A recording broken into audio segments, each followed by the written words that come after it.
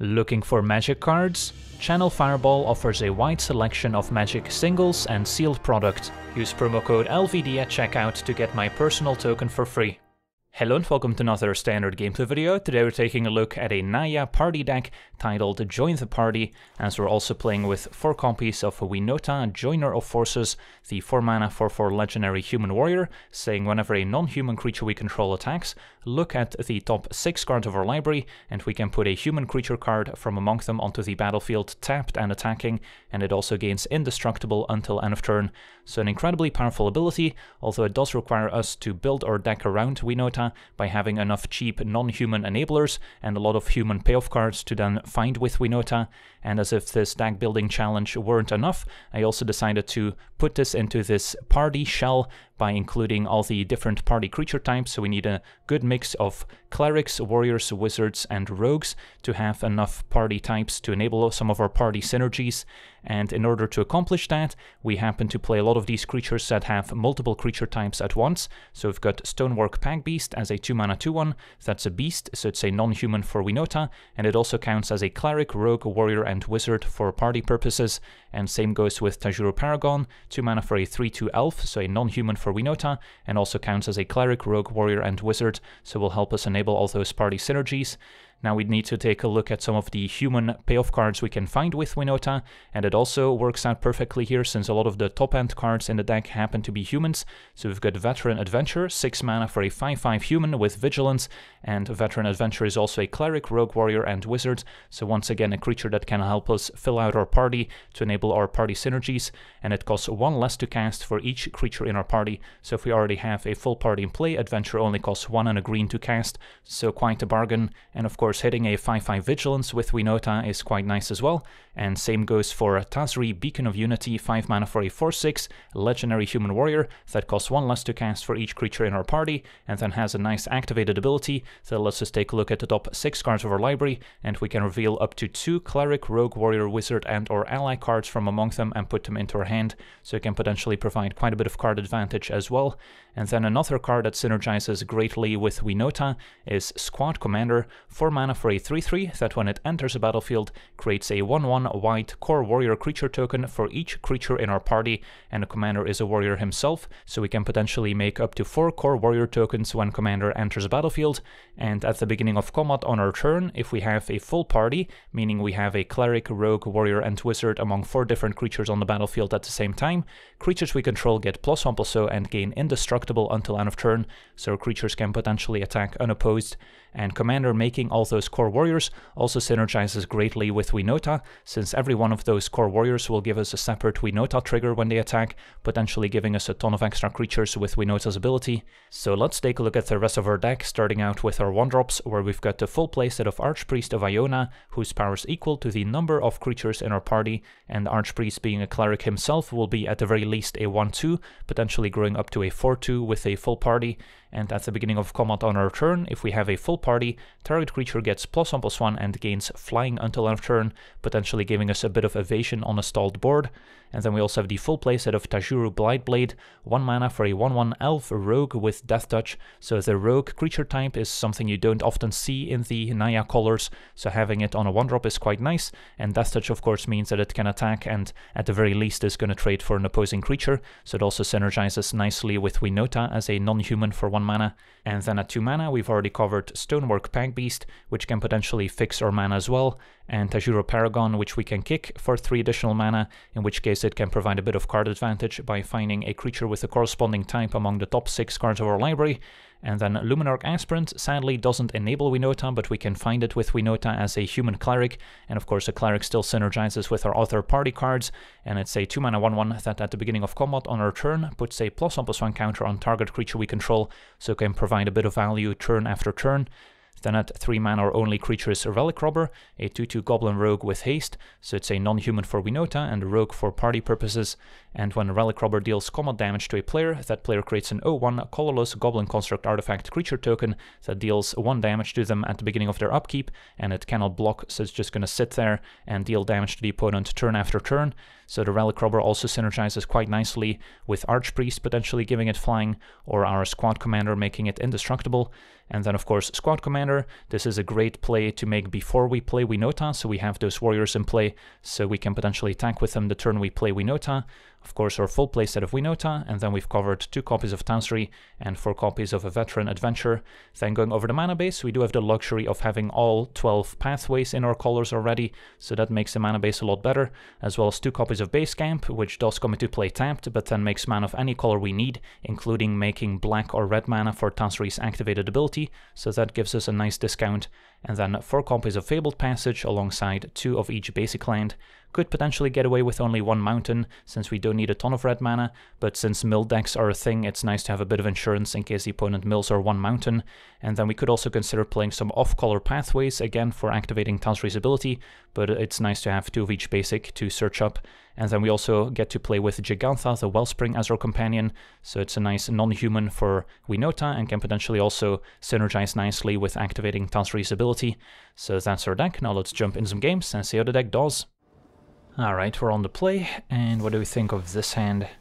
Missing red, and don't have the best mix of creatures to enable Winota early on. So I think this might be a mulligan. Alright, this is better, and then I guess we'll get rid of 1 Winota and hope the other one survives. Turn 2 Paragon, turn 3 probably Pack Beast, hope for a turn 4 Winota with 2 triggers.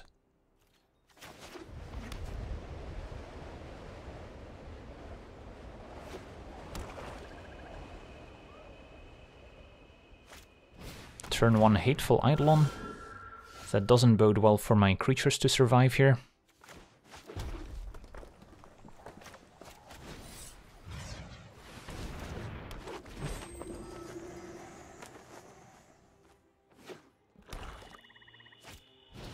Second Eidolon.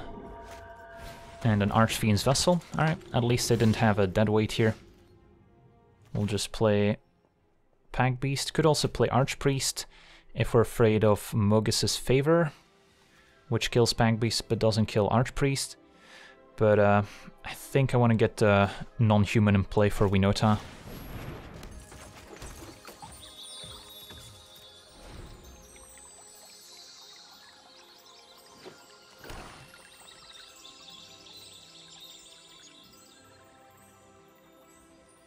And then we'll fetch up a Plains.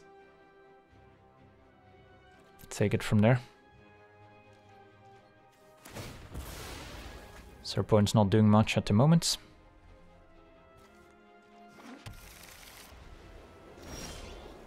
Alright, so we won't be able to quite run out Winota yet, but we get to complete a full party if they don't kill anything. And that's gonna give one of our creatures flying.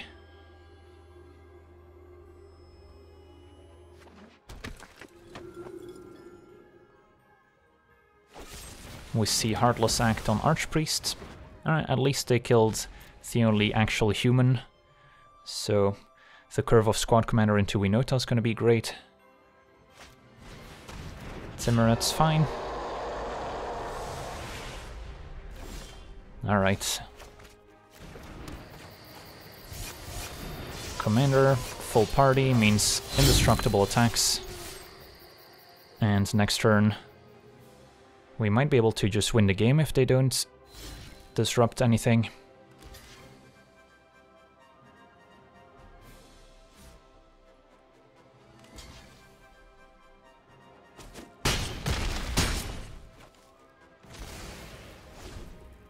Opponent made sure not to lose Timmurat when they lost the devotion from Archfiend's Vessel. So we'll see. Hopefully they just play a creature instead of play a removal spell. And Skyclave Shades just perfect for us here. Alright, let's get ready for some Winota triggers.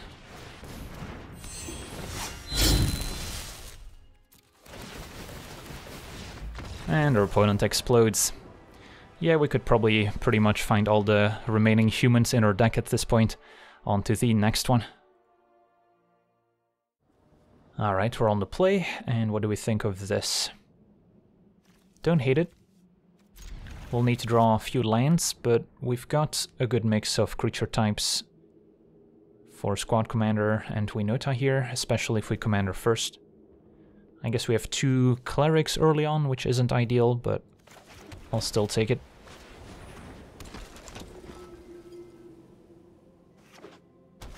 Opponent on blue-black, and can play this as a green source now.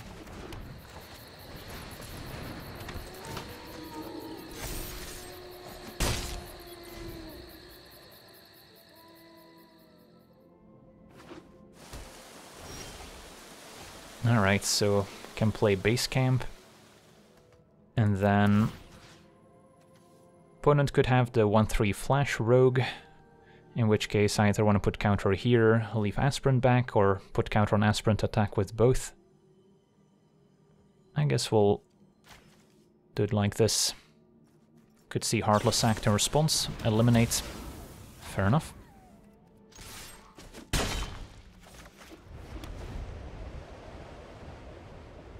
So commander makes 2 tokens.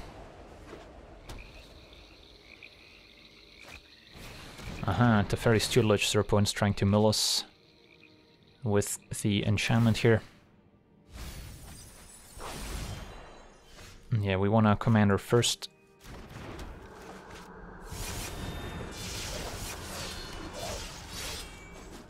And hopefully Winota resolves. If we suspect a counterspell, we can maybe bait out a counter with Adventure first. Extinction Event on even gets rid of commander and all the tokens. Instead drown on our cleric, that's fine. 6 cards in graveyard, so kind of feels like they have a drown in hand since they were looking at my graveyard, but yeah, I can't play the Adventure anymore. So I guess we can bait out drown with commander, and if it resolves, it's even more tokens for Winota, which is probably fine. So we'll attack first.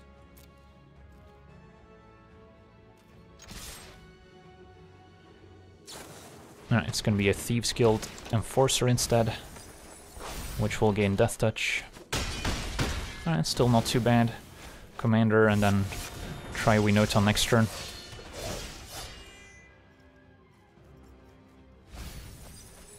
We've got 41 cards remain, opponent's already at 12. Thirst's going to mill us for a decent amount, but makes it more likely that we can resolve Winota.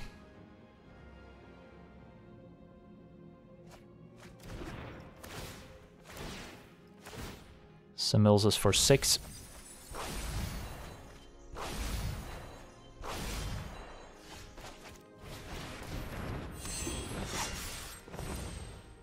And there's a good chance my opponent is dead here. Adventure. That's a miss. Aspirants. And a Winota which can attack. Alright, sweet. On to the next one.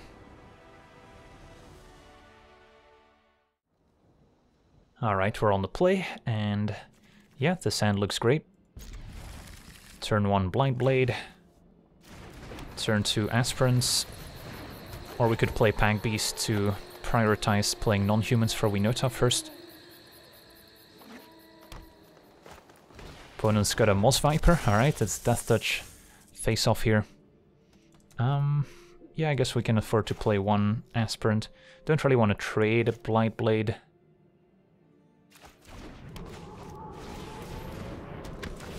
Just put the counter on Aspirant itself for now. So black green, a ram through gonna kill Aspirant, that's good. Acting as a bit of a distraction while we set up Winota. So just need an untapped land here, so any land besides base camp will do.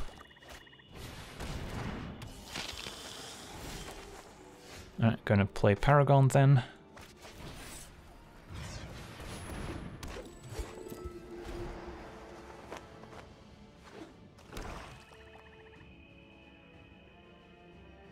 Gonna see more removal, I'm sure. If they have instant speed removal for Winota, we have a backup, so that's not the end of the world.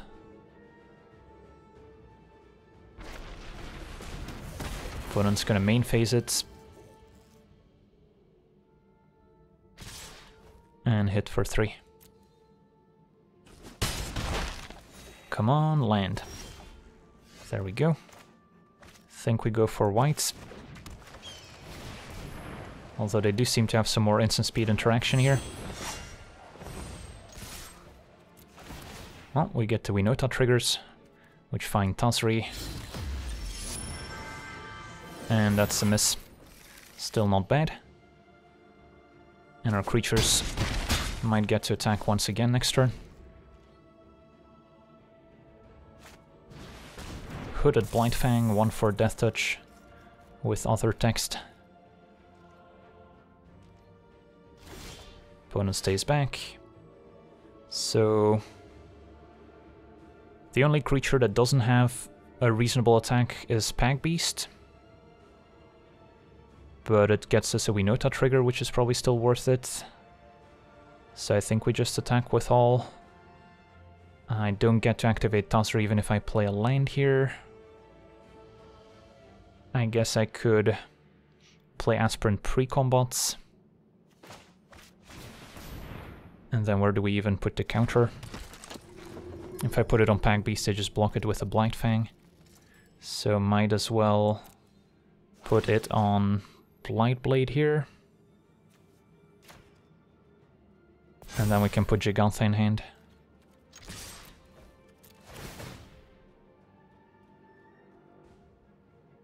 And this will hit Adventure.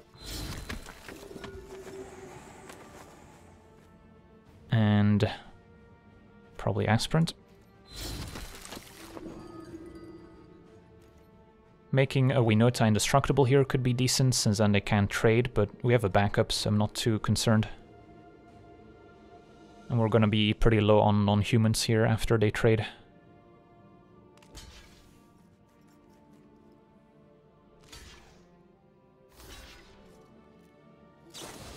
Malakir Rebirth on Scavenger. Fair enough. So that will return to the battlefield. So the game's not over yet, but we're in a reasonable spot. Winota gets 1 more trigger from Blightblade.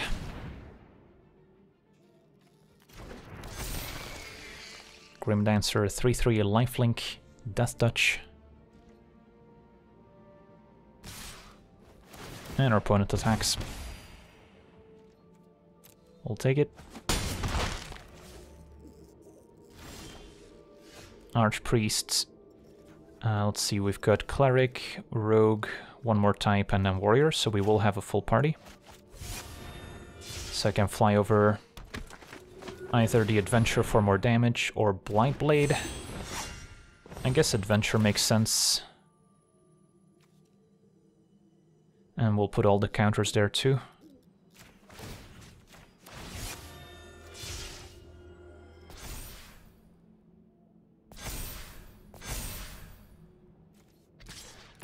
Do I send in the Aspirants? I don't think I do. Get 1 more trigger, gets another Adventure. This opponent has to block. And they are likely dead next turn. Don't really see them dealing 11 damage.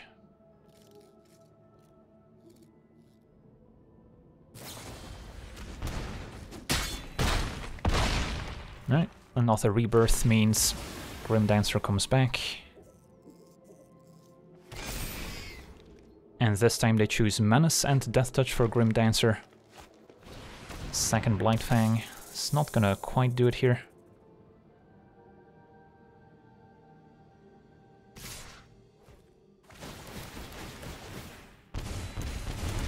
So opponent attacks with all. Yeah, they actually get us pretty low here thanks to the double Blightfang. But we should be able to survive, so we can take 4 from Blightfang and Scavenger down to 1. And then just make sure we don't die to the Grim Dancer, and then we should be able to attack back for lethal, since we'll still have a full party. We're at 1. Move to combats. And then give the big one flying. Ended up being pretty close. Sweet. On to the next one.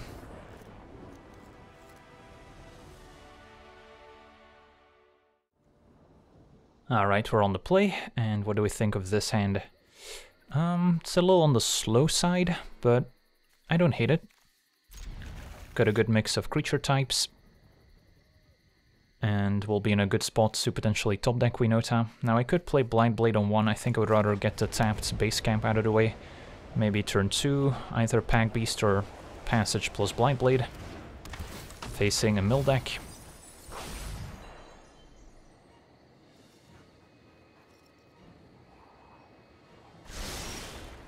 Alright, I guess we could play Pack Beast now, just to be mana efficient.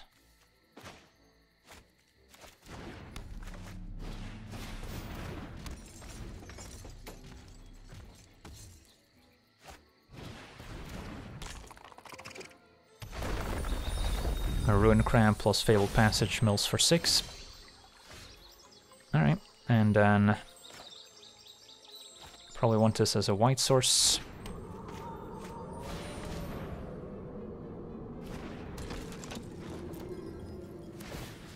Pack Beast gets to attack.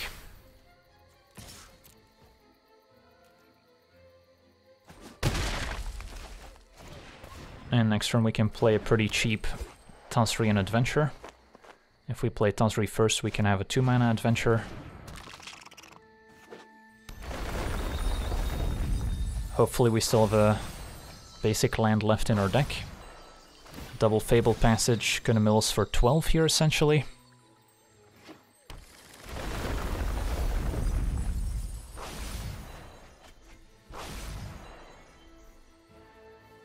So we'll have 28 cards remaining.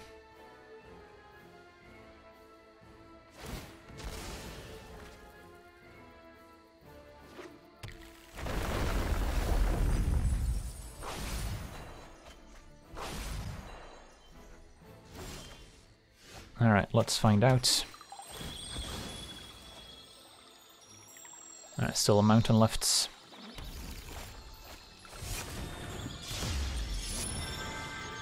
And then we'll just play Veteran Adventure.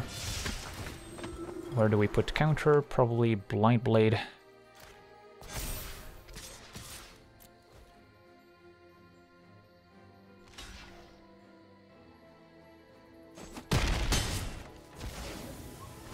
And now we can potentially activate Tazri if we draw land.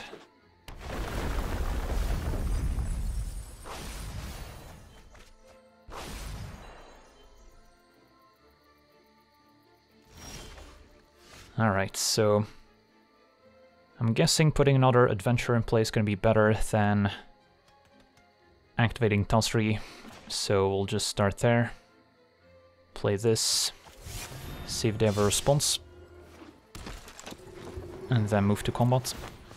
Counter can go on probably Blind Blade. Attack with all.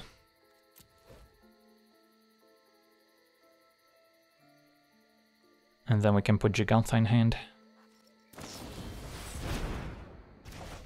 That's why I waited with putting Giganta in hand in case of a bounce spell. Now we can just replay Adventure.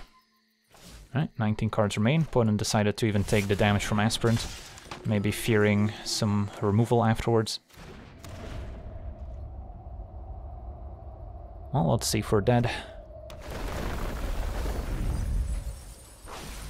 13 cards remain. Do they have Cacophony maybe? Just an opt for now.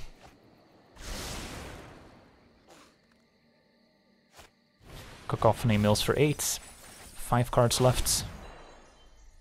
Do they have another one? Nope, just an opt. So best they can do is Secret Keeper mill for 4. Which is not going to be enough. Windrobber is a chum blocker, but they're still dead on board here. Oof, and my opponent explodes. Close game here against Mono Blue Mill. On to the next one.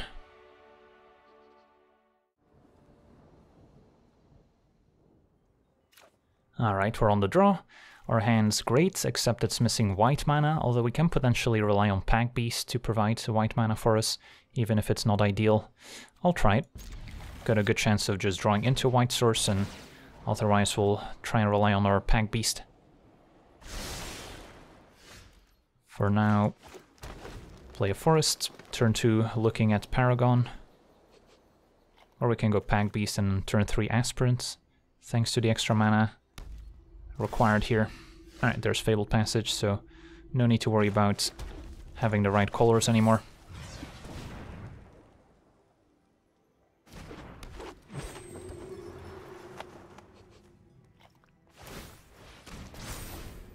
Opponent on a Kicker synergy deck, probably Sultai colored.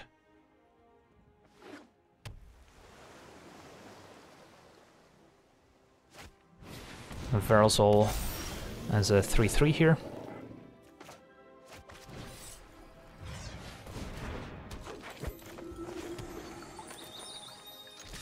I'll offer the trade. Verazol can be pretty scary. Opponent takes it, so we got our 3 damage in. Fetch up a Plains. Maybe next turn Winota, we'll see. Now with Verazol, they can copy their next kick spell. Luckily, if they have a Bloodchief's Thirst, they're forced to actually cast it with Kicker to copy it with Verazol. They don't get to copy a 1-mana Thirst to kill both Paragons.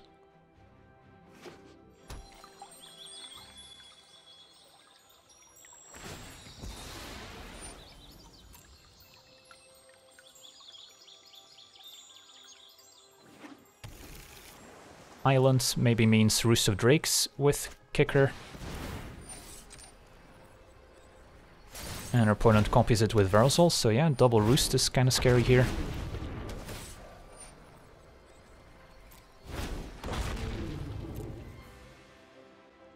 So, opponent does get to trade for my 2 Paragons, but hopefully Winota can deliver some presence. Could also play double Pack Beast first. Don't know if that's worth it. We potentially get more Winota triggers, but if the opponent has instant-speed interaction for Winota or just removal in general, it doesn't quite work out. I think we should probably get in with Winota while we can. And this can be green.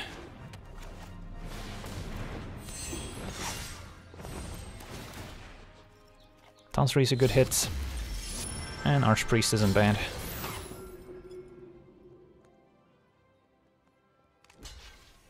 Opponent's gonna trade. Take 8. Nope, Verazol's gonna chump.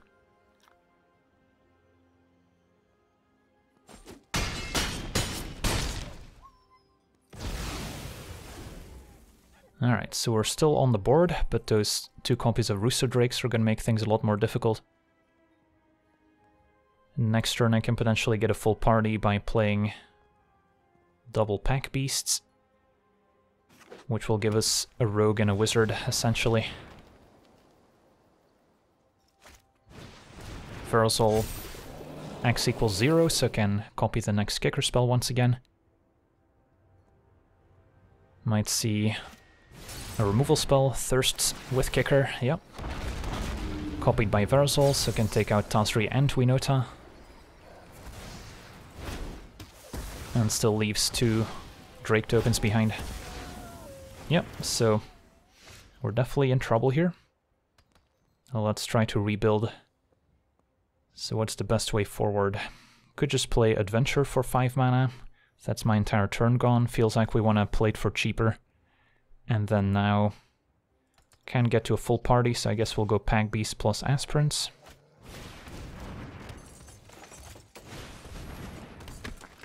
And where do we put the counter?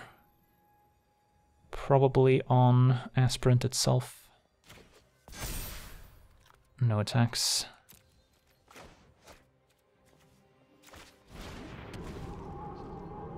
And next turn we can complete our party with Pack Beast into Adventure.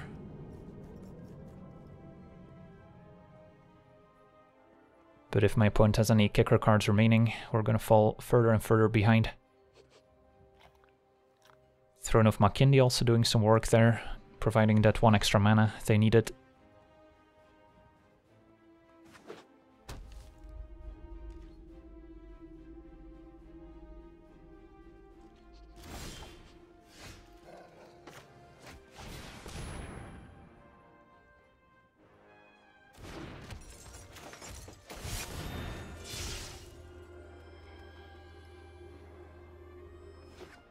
Alright, so full party has been achieved. So, +1/+1 flying. I guess if I put counter on aspirants and then give it flying, it would trade for both drakes, which I guess is still reasonable.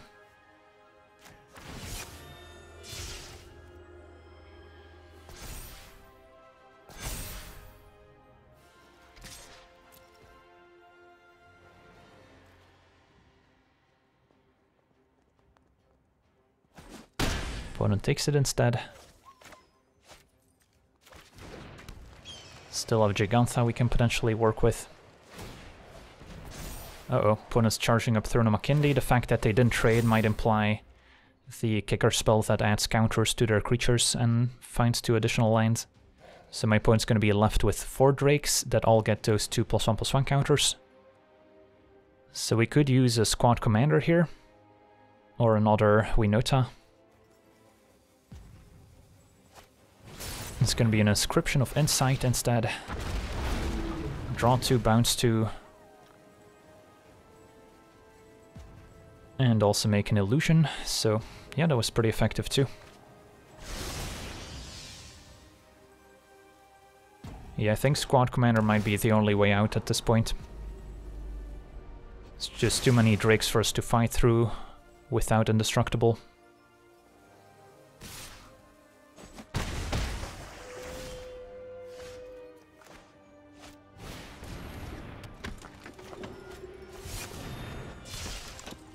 So, where do we add the counter? Maybe I should start putting counters on Adventurer so it can eventually attack profitably. If I put counter on Archpriest and it attacks, it just trades for 2 drakes, which isn't amazing, although maybe saves me from dying if they have the Kicker Ram spell that adds 2 counters everywhere. Yeah, maybe that's fine. Probably could have put the +1 counter somewhere else.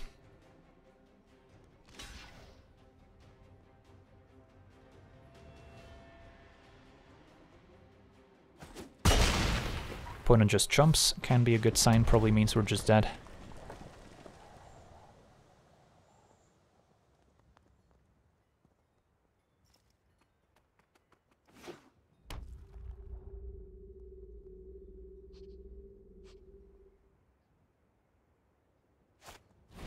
Another Inscription of Insight.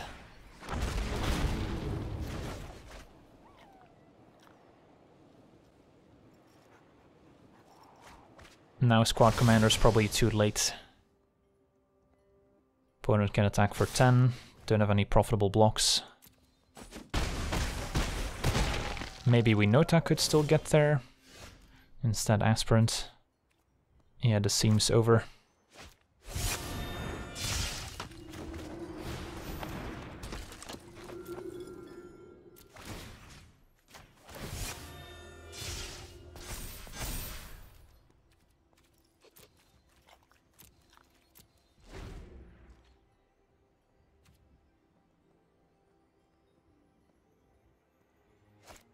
And another Inscription.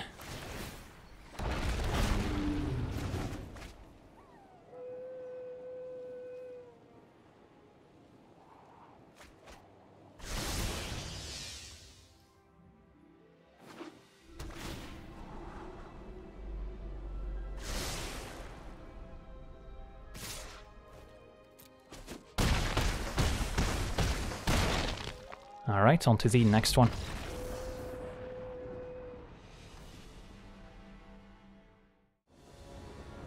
Alright, we're on the play, and yeah, this hand's okay. Got good mana. We'll have a reasonably sized party for commanders, so if we draw Winota, we'll be in great shape.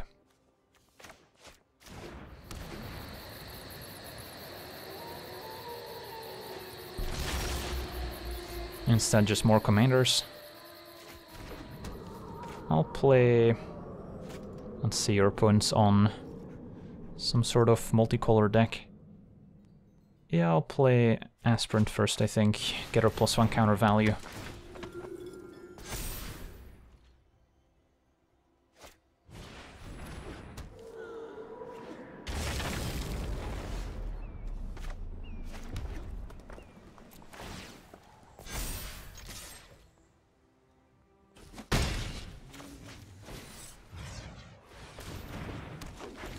So next turn commander would make 3 tokens. And then we're just 1 creature type away from having a full party. Timmered calls it dead. Aha, so this might be a Nathroi mutate deck from the looks of it.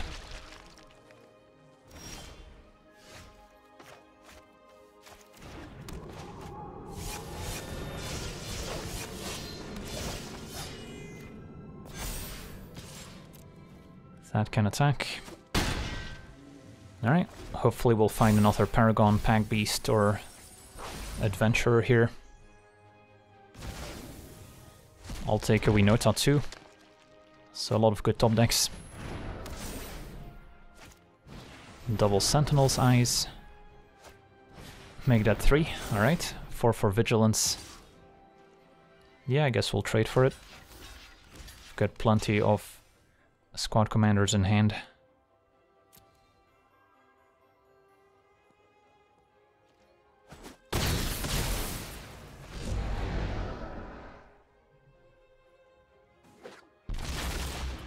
Ooh, Blightblade is a rogue, that also does it.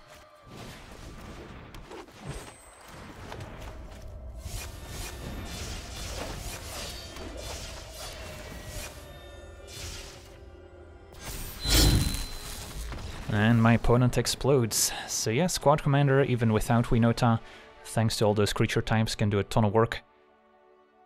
So yeah, overall, pretty happy with how our deck performed today. Might not be able to compete with some of the tier 1 standard decks out there, but definitely more than capable of doing some powerful things and getting some cool synergies going. So that's going to do it for today's gameplay. Wanna thank you for watching, hope you enjoyed, and as always, have a nice day. I also want to thank all my patrons for being part of the channel, and you can become a patron yourself today and decide the topic of future videos over at patreon.com/LegenVD.